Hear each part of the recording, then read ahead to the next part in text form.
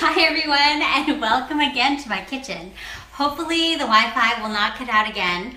I know the last broadcast it cut out and I froze, so hopefully this will all kind of keep going. For those of you who don't know me, it's Michelle Tam of Nom Nom Paleo, and every Wednesday I come on live from my kitchen and stuff happens, like Wi-Fi can go out, you know, our camera could break, and so hopefully it'll keep going until the end of this broadcast. I don't know why this happens because I live in the heart of Silicon Valley and our Wi-Fi never works. It might be because everybody's on Wi-Fi and that's why I have a bad signal. So anyway, today I am making my latest recipe on my blog. It is Instant Pot Carnitas. It's super simple. I'll show you how to make it. And anybody who's live and commenting, I don't even know if any of you guys are, but if you are, please say hello. And if you do say hello, you guys will be in the running to win a 6-pack of my favorite grain-free tortillas. They're made by Siete Foods. Not a sponsor. I buy this stuff myself. I bought these 2 packs at Whole Foods. I like them a lot. They taste like real tortillas, but they're all grain-free and delicious. And so they have like a cassava and coconut one, an almond flour one, and then they have like a chia. I think it's a chia and coconut one. But 3 people will win a 6-pack of this just for commenting during the live broadcast. And if this is not live, then you're not eligible. I'm sorry. And if you're not in the United States, and Lauren picks your name randomly, Lauren is the master builder behind the scenes at Nom Nom Paleo, then we'll send you a cool Nom Nom Paleo swag pack that I will pack personally from my garage. Again, Owen, my older son, will be reading questions that I can't see and telling me, you know, asking me out loud. Lauren Wade is going to be typing answers to questions that you have. But this is a recipe that is from my blog and our iPhone and iPad app. It is Instant Pot Carnitas. You'll see it only takes a few minutes to throw together.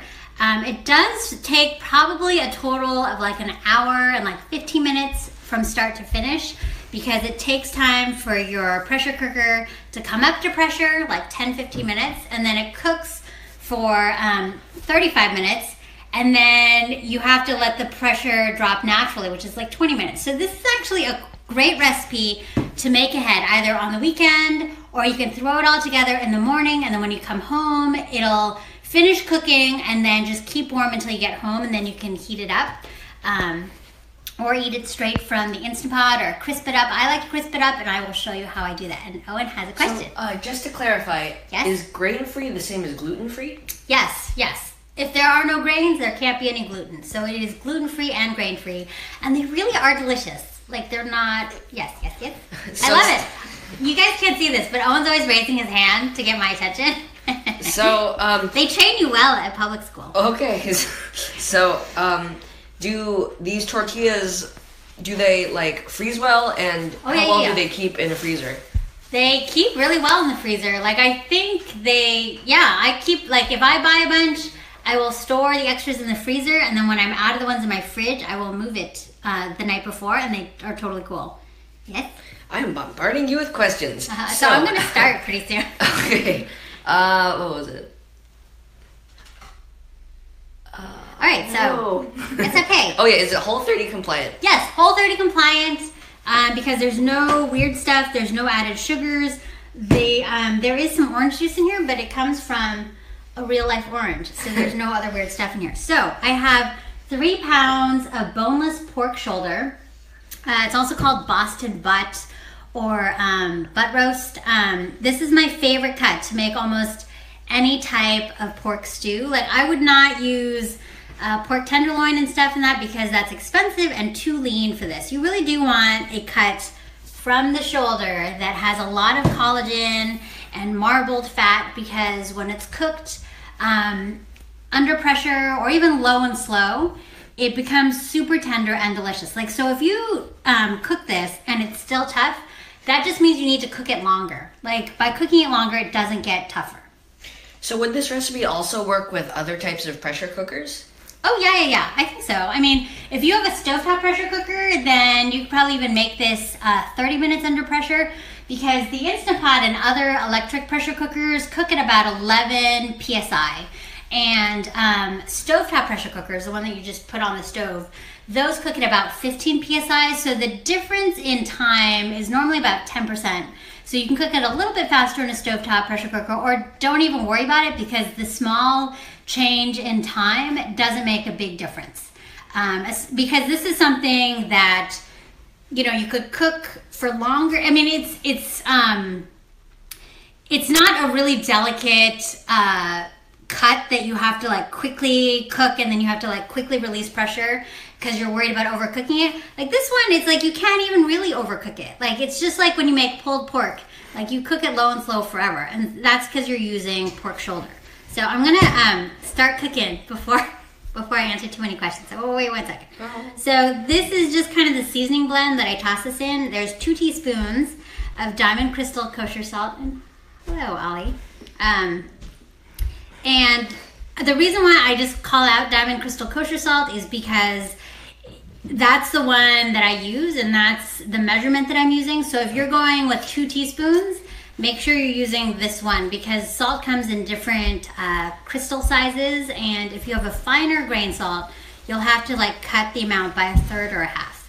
And then I've got 2 teaspoons of ground cumin, a teaspoon of oregano, and a teaspoon of red pepper flakes. So I just put that on, and I just toss it together. Yes? So, if you do not live near somewhere that like stocks like the siete tortillas, where can you buy them online? You can buy them online on their site. I think you just go to sietefoods.com and you can buy them. I think they ship anywhere in the U.S. But right now I think that they have them in most Whole Foods stores. I've seen it at New Seasons in Portland. Or as we like to call it, the pantry, because we just go there all the time when we're in Portland. So I'm just tossing it all together with my hands. My hands are clean, and also this is going to be pressure cooked, so it'll all be okay. And I do this because I think you can feel more if your seasonings are all evenly distributed. And so I'm going to wash my hands.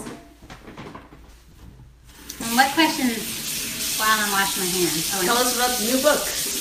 Tell us about the new book. Oh, there's so many things to tell about the new book. So the new book is called Ready or Not. 150 plus, make ahead, make now. No, make ahead, make over, and make now recipes by Nom Nom Paleo. So basically, whether you're ready or not, you should be able to like make dinner for your family. And it's filled with every single recipe has step-by-step photos for every single recipe. There's cartoons, there's meal plans in there, there's no recipes. I mean, it is everything that we just threw, like, it was a labor of love, right, Owen? Like, we've been working on it for a long time. And if you go to my website, nomnompaleo.com, under cookbooks, you can actually go down and look at Ready or Not, and we have sample spreads in there. Amazon now has a look inside that has sample pages in there. We have a listing of all the recipes in our blog or in the cookbook, but I don't know, I'm really excited. I mean, we're really not talking about it just yet because you guys will be sick about hearing about it, so we're gonna wait until it's closer to the time. So I'm gonna dump this seasoned pork into the insert for the Instant Pot. And then I'm gonna add the other ingredients. So I'm just kind of putting it in a single layer. And people have asked, like, how much maximum meat can you make in a 6-quart? So I like the 6-quart size. I have an 8-quart size as well, but I think the 8-quart, I just like the 6-quart. I think the 8-quart takes a longer time to reach high pressure, and it takes longer for the pressure to drop. And there is a bigger capacity, but I'd almost rather cook in 2 different 6-quarts than in the 8-quart. But in the 6-quart, I think the max amount of meat you can put in here is probably 4 to 5 pounds, and that's kind of pushing it. So this recipe, I don't think you can double it because I don't know that 6 pounds of pork cubes could fit in here. But this feeds, I say it feeds 6, but I think 6 really big eaters because it will shrink when it's cooked, but it's so hearty that I think 6 to 8 it'll probably feed. So what I have here is an orange, And then what I use is a vegetable peeler to take the zest off. And I really like this particular brand. These OXO peelers I've liked forever. They're super sharp. And you can see here that it doesn't take off the white pith. It just takes off the very top orange layer because you don't want the white pith because it is bitter. So I'm just going to carefully take the top layer off because I'm going to throw that in there to give it more orange flavor. Because with an Instant Pot or when you're cooking under pressure, you really don't want to put a ton of liquid in here because it really, like, nothing gets released or evaporated, and the meat itself and the onions and everything are going to release a lot of liquid. So everything will get diluted if you just keep on adding a lot of liquid in here. So this lemon zest adds a lot of really nice orange flavor. Did I say lemon zest? I meant orange zest, clearly. Gives a lot of orange flavor without adding like too much liquid to dilute everything. Yes? So speaking of oranges, is there any type of orange that you would prefer as opposed to others? Yeah, I like the Cara Cara. Like that's Owen's favorite. Navel will work. Just anything that's like sweet and, you know, tastes good will work in here. I wouldn't do like a super sour one, but Cara Cara is my favorite. So then if you do need to zest before you cut it and juice it because it's hard to zest something that's already been cut. So that's just my only advice. Just zest it first. And you can see here that I've kind of left pieces just because you don't need a ton. Like that is like, I've probably taken off like 3/4 of it and it's plenty. And this is like I guess this is like a medium-sized orange. It's about the size of a little baseball. Is this what a baseball? I think so. Maybe. I know. We're not a super sporty family. You know how big a basketball is. Oh my gosh, go. We don't want like underwear in our food. Ew. Okay. So is this recipe... So I'm just juicing this. Yes? Can this recipe be like adapted for a slow cooker? I've been asked that question. I think so, yes. I think you can use the same, like all the ingredients are the same. You don't need to add any extra liquid because the slow cooker also retains liquid and you release all of the same amount of juices. I would cook it on low for probably 8 to 10 hours and I think it should be good. I mean, I haven't tried it personally, but I'm pretty sure it would work. People have also asked if you don't eat pork, what you could substitute. I'm not really sure because this is a pork dish. Chicken carnitas, like maybe chicken thighs. But if you cook like boneless, skinless chicken thighs in the Instant Pot, the cooking time is probably only 15 minutes. You could probably try cubed beef chuck roast and that would work. But there, I've just juiced it and then I'm gonna add the juice. And people have also asked, is that enough juice? Because the juice from one orange is about 1/3 cup. And a lot of... Not the pulp. The pulp? There's like no pulp. Okay, here's. I'll cut you another orange later. And I know a lot of pressure cooker manuals say you have to add at least like a cup or a half a cup of liquid. But I don't think that's really true. Well, okay. It is true if you are cooking things that will suck up lots of liquid, say like rice or noodles or something. Oh, you're cheering for the Warriors tonight? No. Or the Trailblazers? I'm cheering for the Trailblazers. I love the Warriors, but I always cheer for the underdog.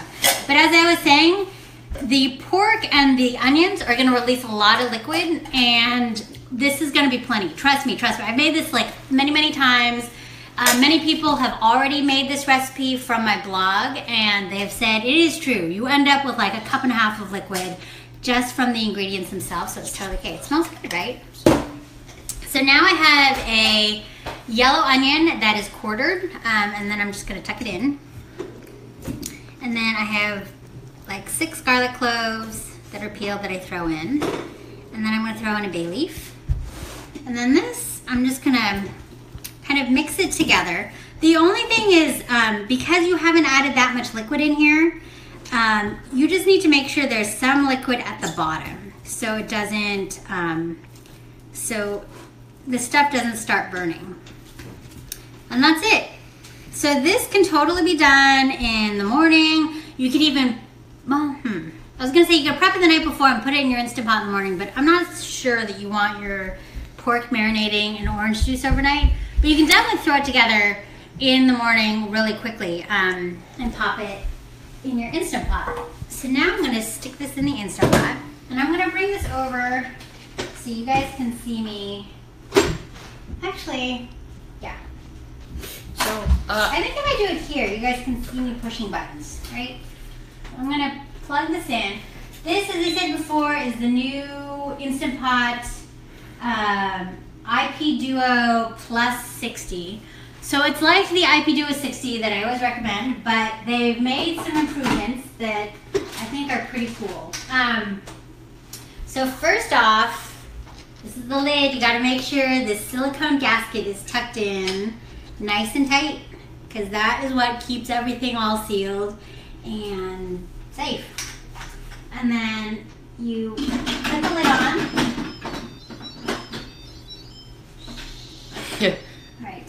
And then you turn it to lock it. There's a top valve up here that you turn to the sealed position. And so then now all you do, so what's different about this and the IP Duo 60 is, one, there's a price difference. So I think the IP Duo 60, which is the older version that I always recommend to everyone, is now currently, I think, $99 on Amazon. That's the one that like goes on sale for a crazy low price, like on certain holidays. But then this new one, which is an improvement on it, this one I think is currently $119. But they have a lot of really cool things that are an improvement on that one. And one of them, actually, let me open it first, is right here on the inside of the pot. It actually tells you where the pressure cooker maximum line is for where you should fill up food. Because I think in the old one, it had a max line that was way up here, but it was not for pressure cooking, and I think that confused a lot of people. Because when you're pressure cooking, it should never be more than 2/3 full, and it should only be half full if you're making rice or pasta or something that will expand. So like here, you can see that we're right at like the half point. So that's an improvement that this model has. It has this new line that tells you the pressure cooking max. Let me just shut this again. Another thing that's different and better is basically all I ever use this whole thing, like this is now a 9-in-1 cooker and the other one is a 7-in-1 cooker. So it's got all these other buttons.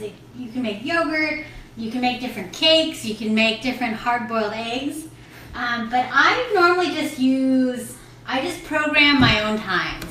And on the old one, they had a button that said manual, which confused people because they didn't understand what that was.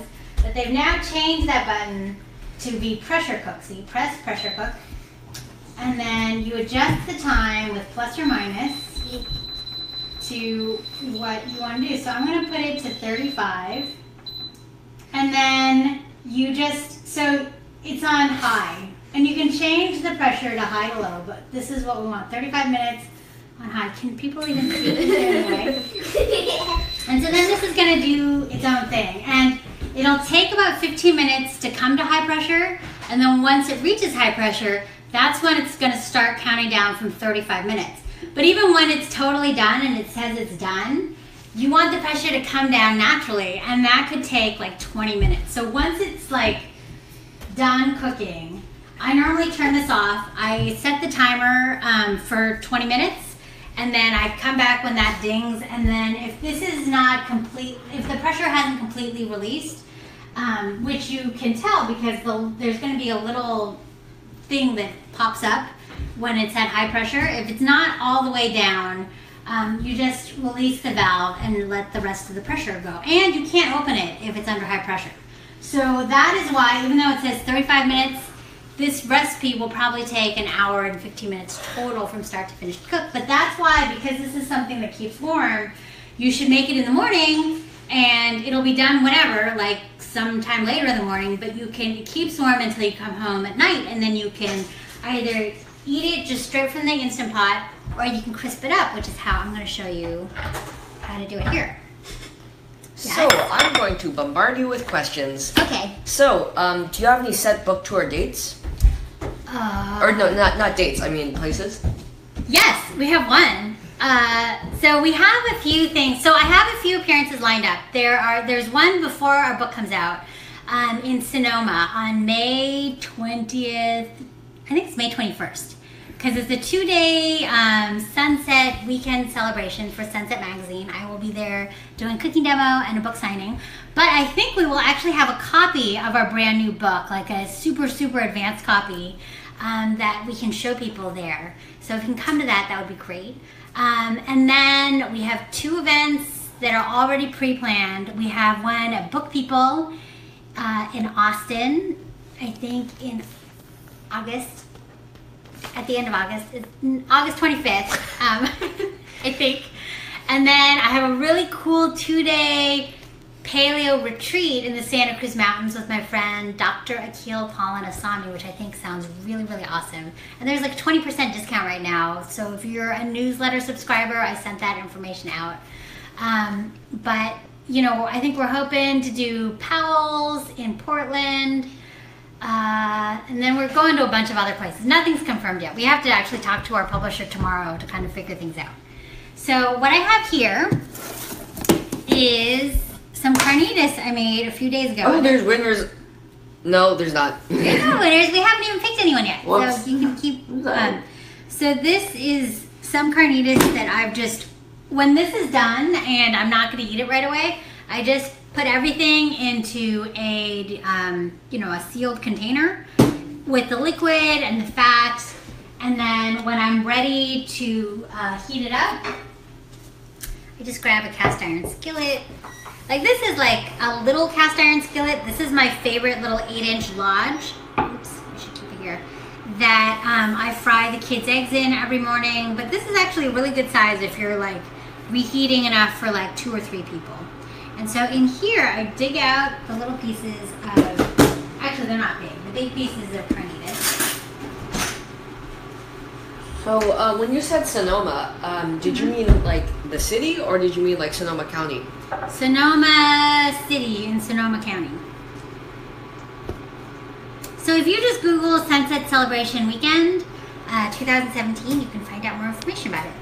There's a lot of really cool people who are going to be there that I'm really excited to meet, and a lot of people that I know that I'm excited to see again. Alright, so as I said before, this is a really hearty dish. So I'm going to fry enough, I think, for like 2, because you guys don't want to be here forever. But if you were to fry them all, you can shred it all and then fry it all. Another way to do it, if you don't want to like fry it in a cast iron skillet, is you can put it all on a rim baking sheet and put it under the broiler to brown. Or if you don't like it crispy, because some people don't like their carnitas crispy, they will just reheat it. So I would probably scoop the fat off of that and dump everything into a pot and reheat it.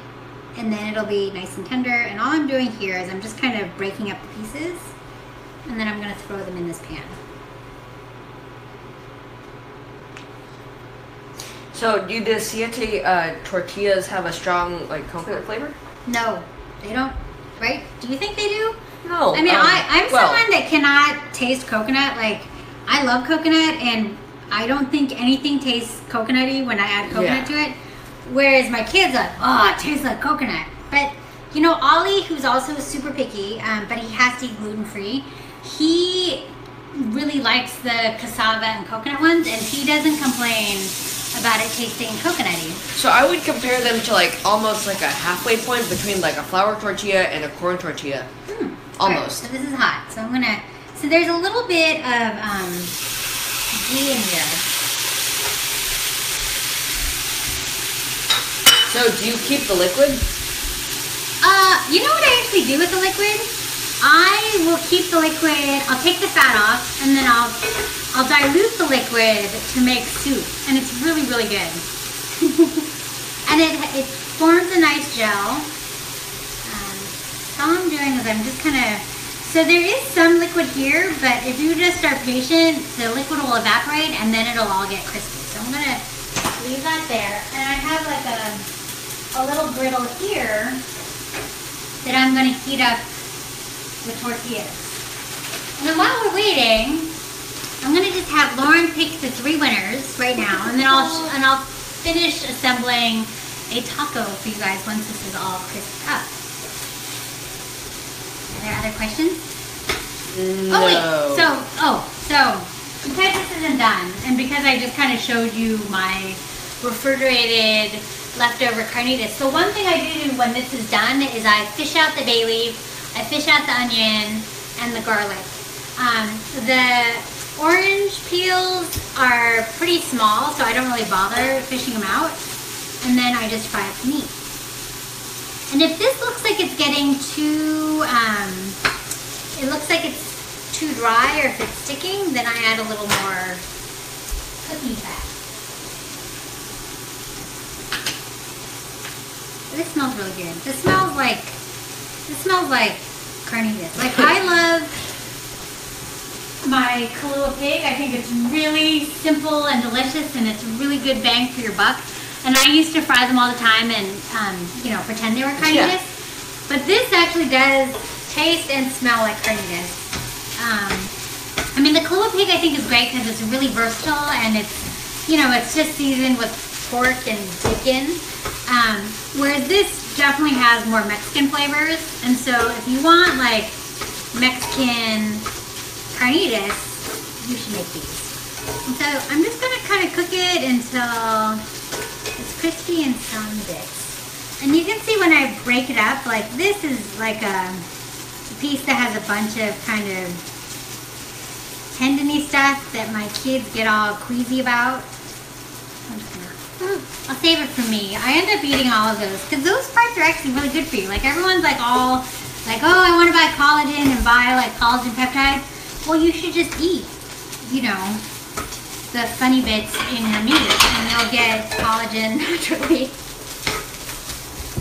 Alright, so this is good. So it's nice and crispy. It's not like crazy crispy. Oh, thank you very much. Siete product placement.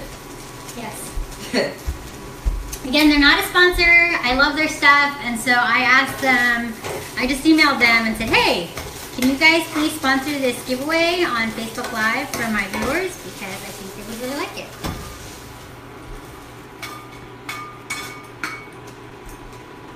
So that was really easy, and you can see how you could just make a big bunch of it. Let me turn this off. Can you unplug this so it's not making so much noise? Which plug is it? So the one that's, yeah, okay. The one that's attached to it. Thank you. The one big head. Noise. Alright, so then I'm gonna heat up. People have asked which ones are my favorite. I like both the almond flour and the cassava and coconut, but this one I like more, the cassava and coconut, for tacos because I think it's a little more bendy, whereas the almond flour, I actually like to like fry these ones until crispy, and then I use them kind of as like tostadas and stuff. So this griddle should be nice and hot. And you can see here, it's still... Oh, we have winners. Okay, cool. Ooh, nice. I kind of overlooked it, maybe. Okay, so, So who are the 3 winners? Shakira Coates. Shakira? I think. Rick Engelhart. Rick Engelhart. And April Hunt. And April Hunt. Congratulations, you 3. You will get a 6-pack of tortillas. Lauren will contact you guys to get your shipping address, but that's it. That was really amazing, so thank you. And I'm going to continue heating them up. I know that I shouldn't probably use my fingers, but I always do. So I just, you know, I keep on flipping them over on medium heat until they will actually puff up like real tortillas. And then, let's see, in terms of what I put in my tacos, it changes. It kind of changes with what I have. When I don't have siete tortillas, I use butter lettuce as my wrapper. Oh, my knives. Okay. But like here, one of Owen's favorite toppings are white onion and cilantro. So I have some diced white onion. This is how I keep my cilantro in the fridge. I put a plastic bag over it loosely, and then this stays fresh in my fridge for like a long time, like 10 days or something. And so then I rinse this and, you know, shake them off before I stick them in this mason jar with some water, just so I can quickly grab them and cook with them. And so I just roughly chop it. You don't care that it's really small, right, Owen? Oh, I don't care. Yeah. And obviously, if you don't like cilantro, you don't need to put these on. That's what I was about to say. I'm surprised you like cilantro. It took me a long time to like cilantro. Like when I was little, I used to, or at least I used to think I hated it. And so I'd always ask for it to be removed from everything. But I think one day I had no choice, and then I ate it, and I was like, wow, this is pretty good. I think it's because I don't even really know what cilantro tastes like by itself, and I just eat it in a bunch of things like with cilantro. So I think that's like made me like it, I guess.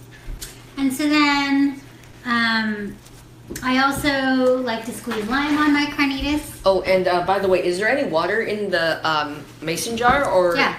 Okay. You see? So it's like, and I change the water every few days. The feed is gone? glitching. I mean, oh well, okay. Good thing it's almost over. So then I cut a lime, and the way I've shown you guys many times how I cut limes, but these two poles of the lime I cut parallel to it. Whoa. And so that way you get lots and lots of exposed cut surface areas, so when you squeeze them, lots of juice comes out. And so you don't have to microwave it or roll it or do any of those tricks to get more lime juice out. Like this way, you'll get a ton when you cut it.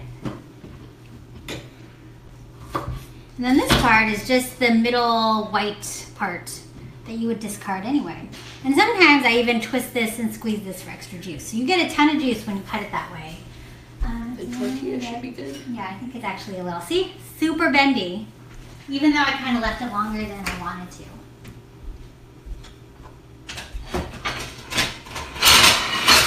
See, if I was a professional, I'd have plates out already, but I'm not.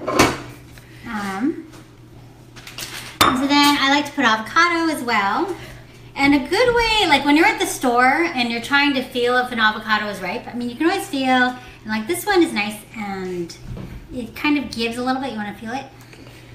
Yeah, actually, it's not like overly mushy or like overly hard. And you want one that still has a stem on it. Oh, see, look. This has already reached high pressure, and it took maybe 10-15 minutes, and now it's starting to count down at 35 minutes. So if we were eating this for dinner, which I don't think we are, we're going to probably eat the leftovers, it will take a little while. And so you always want to look to see the avocados that have the stem left in, because when you pop it off, you can see if it's all moldy inside. Because sometimes when it's soft, it's because it's moldy, but this one, it looks like it's nice and like light green. So I think, my fingers are crossed, that this one is the good. Moment of truth. I think it is okay. I hope it's okay.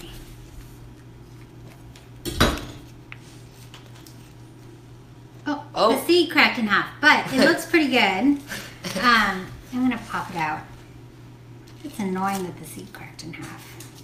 So I just use my finger and I pry it out. Like there's always all those tricks where you like put the heel of your knife in and turn it, but I always think it's just easier to use my finger to peel it off. And then people are always wondering, like in my pictures, how I get my avocado to look good, and I just peel off the skin as opposed to scooping out the flesh, because when you scoop out, sometimes it doesn't look as good. But the problem with peeling is sometimes you have these darker spots. So if it's like for a picture for the blog, I will use like a spoon to carefully scrape off the brown spots, but I'm not going to do that because we're just going to eat it. And then I just use a sharp knife and I slice. I know you guys can't see. I slice really thin, and I take maybe, here, that's probably good, like a little bit less than a half, so maybe like a third. And then you can always like fan it out. And then it looks nice and you can put it on, you know, it's Instagram worthy. So I will go and assemble this taco. So again, this is a 7 tortilla. Uh-oh. Should put it on here to... I think if you wait too long, and because I toasted it a little more, it's less pliable than it should be, but that's my fault, not 7's. So you add some... So what is your cutting board made out of? Oh, this one? This is like a cheapo one that is from IKEA from years ago. I think it's a plastic one. I have wood ones. I have other plastic ones. I kind of go between plastic and wood, only because the plastic ones I can throw in the dishwasher, and sometimes that's just way more convenient. And I added like the white onions and the cilantro. Oh, actually, I'm gonna put some salsa. So this is a salsa I really like. It's by a local company called Primavera. The only thing I don't love about it is they used canola oil, but otherwise I really like it. And so then I put a little bit of salsa on here. And then I put this on top. Sometimes I add a little bit on top here because it looks better. And I can squeeze some lime on here. And that's it. And I'm gonna give this to Owen. Yay. Taco! So anyway, there you go. This is how you can make carnitas at home by yourself in your Instant Pot. This is a great make-ahead dish because you can always fry it up later, just like I did. You could come home to a pot of hot carnitas that you can eat fresh from the pot. But you guys should definitely try this at home. And you can see that there's nothing crazy in terms of ingredients. And how is it? It's pretty good. Have you even bitten it? Oh. So thank you guys for tuning in. Thank you, Owen, for asking questions. Thank you, Lauren, for answering questions behind the scenes. Sorry for the technical difficulties. Congrats to the 3 winners, and thank you, 7, for providing everything. And that's it. Thank you.